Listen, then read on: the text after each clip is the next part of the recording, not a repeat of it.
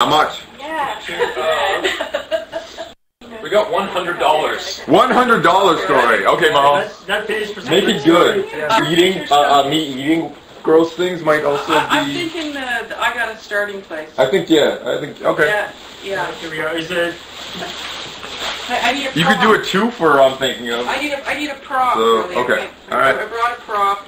I brought some very interesting pictures, but we won't show them all at once. But you notice on my. Maybe get James to hold that up. Yeah. Well, So this is come sit over here so you're in this. Yeah, right here. Okay. this is Bill at the sweet age of a whole week old. Oh man, I got. Let me see this one.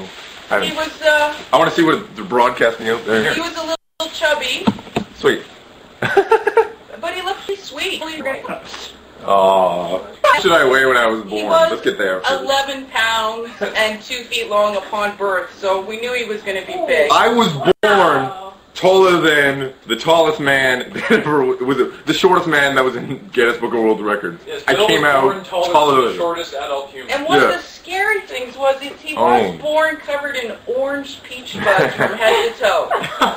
I wasn't sure if he was a child or an orangutan. I had some worries. Well, We're actually still wondering that.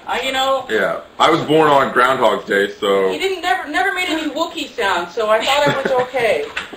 yeah.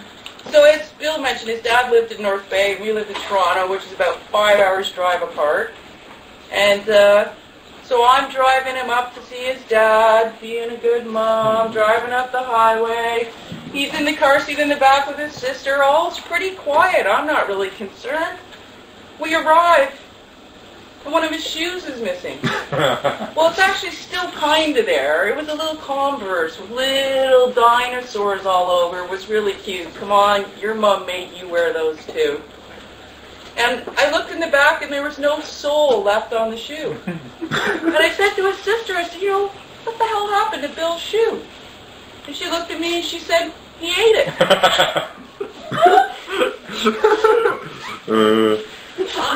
So I wasn't really sure I believed that, though, so I did remove him from the car seat, searched the entire car, and never found a scrap of rubber. I think you should tell the story about the wagon, the twofer, something else I was eating. Maybe a younger I like age. that one too. Yeah, do that one.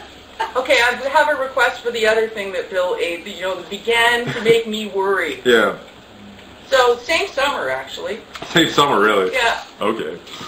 Earlier that summer? Somewhere there's a picture of that summer floating around that we'll eventually put on that for you. And I have a shoe without any sole on it, for the rest of the summer. They want that shoe iron stomach challenge now, but. Here, are you hungry? No. You sure? No. These are pretty good soles. Someone else notes Bill eats souls. I Bill eats souls. I do eat soul. Yeah,